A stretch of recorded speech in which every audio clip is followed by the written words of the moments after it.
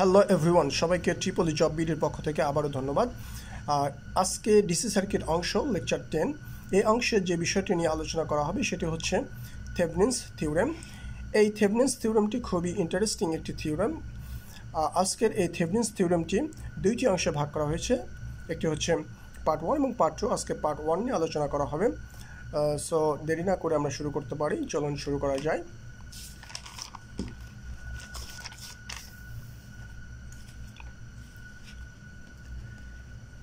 Thevenin's theoremer যে main প্রিন্সিপলে বলা হয়েছে যে Thevenin's theorem states that a linear two-terminal circuit can be replaced by an equivalent circuit consisting of a voltage source VTH in series with a resistor RTH।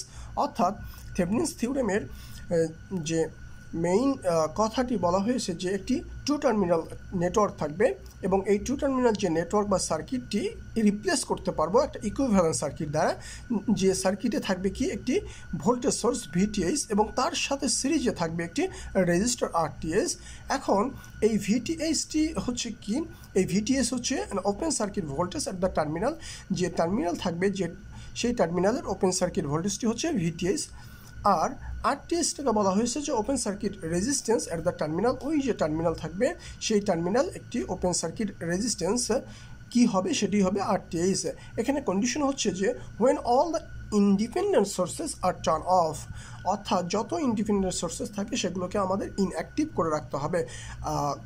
গত লেকচারে আমরা দেখেছি যে superposition theorem, এবং সুপারপজিশন থিওরেমে আমাদের বলা হয়েছে যে যে সোর্সগুলো থাকবে সেগুলোকে কি করতে হবে, একটির পর একটিকে রিপ্লেস করে আমাদের সার্কিটটিকে সলিউশন করতে হবে। সেই ক্ষেত্রে আমরা বলেছিলাম যে আমাদের যে যদি কারেন্ট সোর্স থাকে সেই ক্ষেত্রে কী করব, কারেন্ট সোর্সকে ওপেন রাখবো এবং ভোল্টেজ সোর্স থাকে ভোল্টেজ সোর্সকে শর্ট করে দেবো। ঠিক একইভাবে এখানে যে যত ইন্ডিপেন্ডেন্ট সোর্স থাকে সেগুলোকে টার্ন অফ করব। এই টার্ন অফ করার মানে হচ্ছে যে যদি ভোল্টেজ সোর্স থাকে সেগুলোকে আমরা কি শর্ট করে দেবো এবং কারেন্ট সোর্স থাকলে সেগুলোকে ওপেন করে দেব। সেটি হচ্ছে যে আরটিএইচ বের করার ক্ষেত্রে। এখন এই যে এই থিওরেমটা আবিষ্কার করেছেন যে লিওন থেভনিন, একজন ফ্রেঞ্চ টেলিগ্রাফার ইঞ্জিনিয়ার, এবং এটি হচ্ছে তিনি ডেভেলপ করেছেন যে 1883 সালে।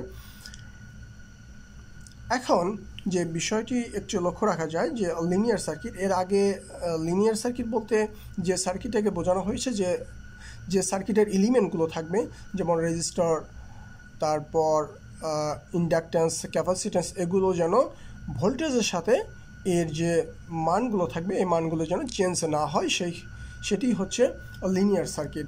আর নন লিনিয়ার সার্কিট হচ্ছে যেগুলোর যে এলিমেন্ট থাকবে সেগুলো যেন ভোল্টেজের সাপেক্ষে চেঞ্জ হয়ে যায়, সেটি হচ্ছে নন লিনিয়ার সার্কিট। এই ক্ষেত্রে আমরা লিনিয়ার সার্কিট নিয়ে থেভনিনস থিওরেম অ্যাপ্লিকেবল। এখানে লক্ষ্য রাখার বিষয় যে এই একটি বক্স বা এই একটি মেইন সার্কিট, এটি একটি লিনিয়ার টু টার্মিনাল সার্কিট, এবং এই সার্কিটের সাথে কি থাকবে, একটি resistor RL, load resistor RL, এবং এটি একটি হচ্ছে ভেরিয়েবল। এই লোড রেজিস্ট্যান্সটাকে আমরা কি করতে পারি, ভেরি করতে পারি, চেঞ্জ করতে পারি, কিন্তু এই অংশটুকু আমার কি থাকবে, ফিক্স থাকবে।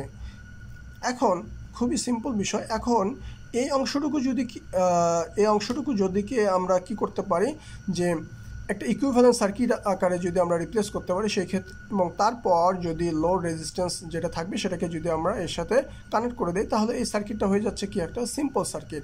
সেই ক্ষেত্রে এই সার্কিটের ইকুয়েশন, কারেন্টের ইকুয়েশন বের করা আমাদের ক্ষেত্রে খুবই সহজ। আই ইকুয়াল কী হবে, ভিটিএইচ বাই আরটিএইচ প্লাস আরএল। অর্থাৎ এই ক্ষেত্রে একটি সুবিধা হচ্ছে যে লোড বারবার চেঞ্জ করলেও আমার মূল যে ক্যালকুলেশনটা আছে এই ক্যালকুলেশনটাকে আমাকে চেঞ্জ করতে হবে না, এটি হচ্ছে বড় সুবিধা। এই ক্ষেত্রে আরেকবার বলা যায় যে বলে রাখা ভালো, ভিটিএইচ হচ্ছে ওপেন সার্কিট ভোল্টেজ এবং আরটিএইচ হচ্ছে কি ওপেন সার্কিট, যে ওপেন সার্কিটের যে রেজিস্ট্যান্সটা হবে এটি হচ্ছে আরটিএইচ। এখন এই ক্ষেত্রে কি হবে, আই ইকুয়াল, বা আবারও বলি I equal VTH by আরটিএইচ plus RL. এটি হচ্ছে আমাদের মেইন ইকুয়েশন। এই ইকুয়েশন দ্বারাই আমরা কি করব, থেভনিনস যে থিওরেম থাকবে এই থিওরেমের ম্যাথগুলো সলভ করব। এখন যে কয়েকটা স্টেপ আছে এই স্টেপগুলো যদি আমরা জানতে পারি সেই ক্ষেত্রে আমাদের ম্যাথ সলভ করার ক্ষেত্রে খুবই ইজি হবে।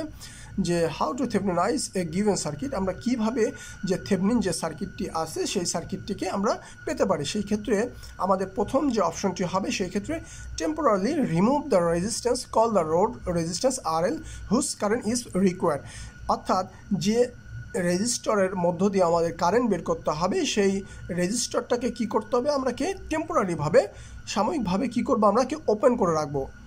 ঠিক আছে, এরপর আমাদের অপশনটা হচ্ছে কি find the open circuit voltage VTH from where resistance has been removed, অর্থাৎ যে সাইডটা থেকে আমাদের কি করা হয়েছে যে টেম্পোরারি যে রেজিস্ট্যান্সটা আছে লোড রেজিস্ট্যান্স, যে রেজিস্ট্যান্সটাকে আমরা কি করে রাখছি, রিমুভ করে রাখছি, সেই জায়গার যে ভোল্টেজটি কত হবে সেই ভোল্টেজটিকে আমাদের মেজার করতে হবে, অর্থাৎ ওপেন অবস্থায় যে ওপেন সার্কিট ভোল্টেজটি কত আছে এই ভোল্টেজটা আমার বের করতে হবে। এবং 3 নম্বর যে অপশন, 3 নম্বর অপশনে বলছে যে find the open circuit resistance RTH where all independent sources R turn off, যে এই ক্ষেত্রে এই যে ওপেন করলাম, ওপেন করা অবস্থায়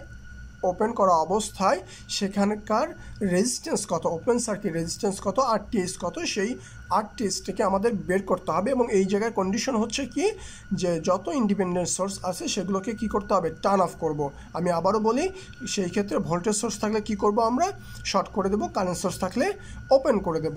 এই ক্ষেত্রে 4 নম্বর যে অপশন আছে সেই অপশনটি হচ্ছে যে replace the entire network by a single Thevenin source and internal resistance, অর্থাৎ যে বড় যে আমাদের যে নেটওয়ার্কটি ছিল সেই নেটওয়ার্কটাকে কি করব, ছোট্ট একটি নেটওয়ার্কে কনভার্ট করব। সেই ক্ষেত্রে কি হবে, এই ছোট নেটওয়ার্কে হবে কি একটি থেভেনিন সোর্স থাকবে এবং ইন্টারনাল রেজিস্ট্যান্স বা RTH থাকবে।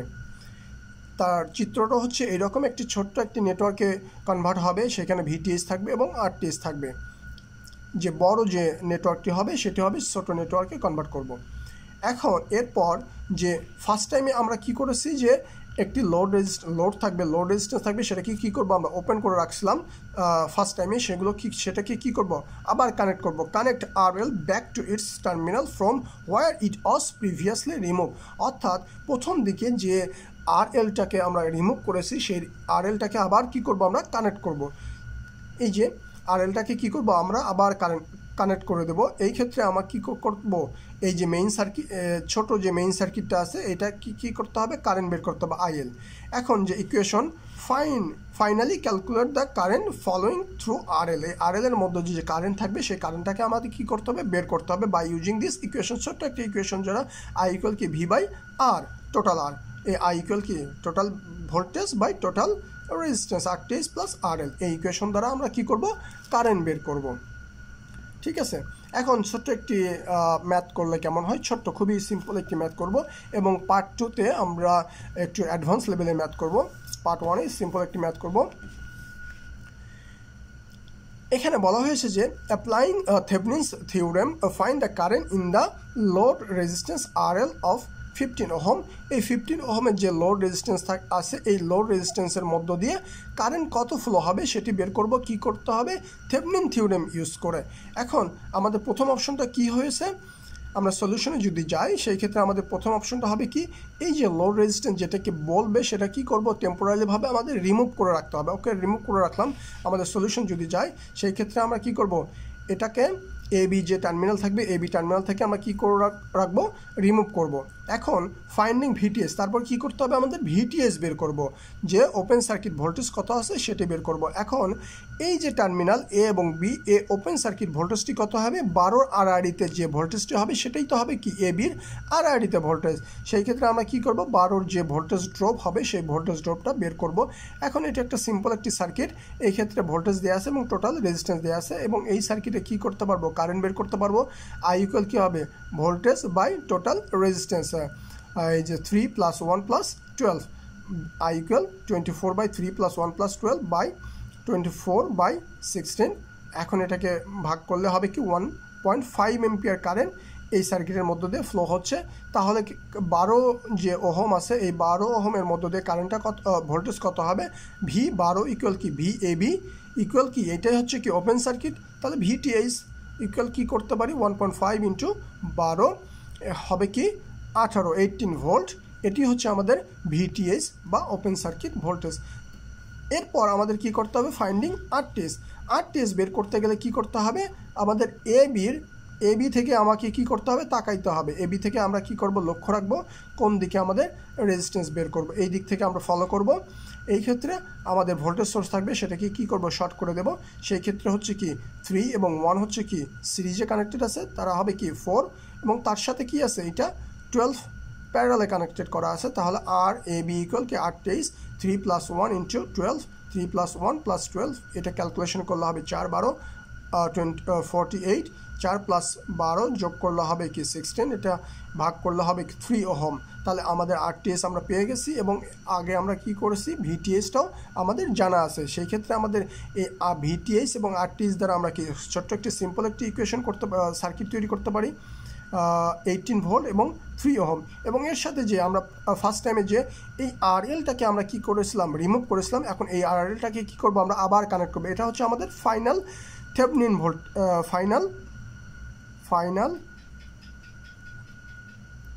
Thevenin circuit. এটা হচ্ছে আমাদের ফাইনাল থেভেনিন সার্কিট, যে 18 ভোল্ট 3 ওহম। এখন এই সার্কিটে কারেন্টটা কত হবে, আইএল ইকুয়াল কি 18/3 + 15। এখন 18/3 + 15, 18 ভাগ করলে কি হবে 1 এম্পিয়ার। এই হচ্ছে ছোট্ট একটি ম্যাথ, খুবই সিম্পল থেভেনিনস ইকুয়েশনের দ্বারা। আমি আবারও বলি, এই থিওরেমের মেইন সুবিধা হচ্ছে যে লোড যদি আমাদের ভেরি করে, সেই ক্ষেত্রে বারবার সার্কিটটাকে সলভ করার কোনো দরকার নেই।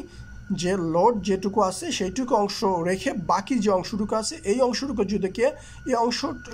যদি আমরা কি করতে পারি, ছোট্ট একটি ইকুয়েশন থেভেনিন ইকুয়েশন বা থেভেনিন সার্কিটে যদি কনভার্ট করতে পারি, সেই ক্ষেত্রে আমরা কি করে লোড যতই ভেরি করুক না কেন, আমরা আমাদের যে লোডের মধ্য দিয়ে যে কারেন্টটা ফ্লো হবে, সেই কারেন্টটা আমরা ইজিলি বের করতে পারি।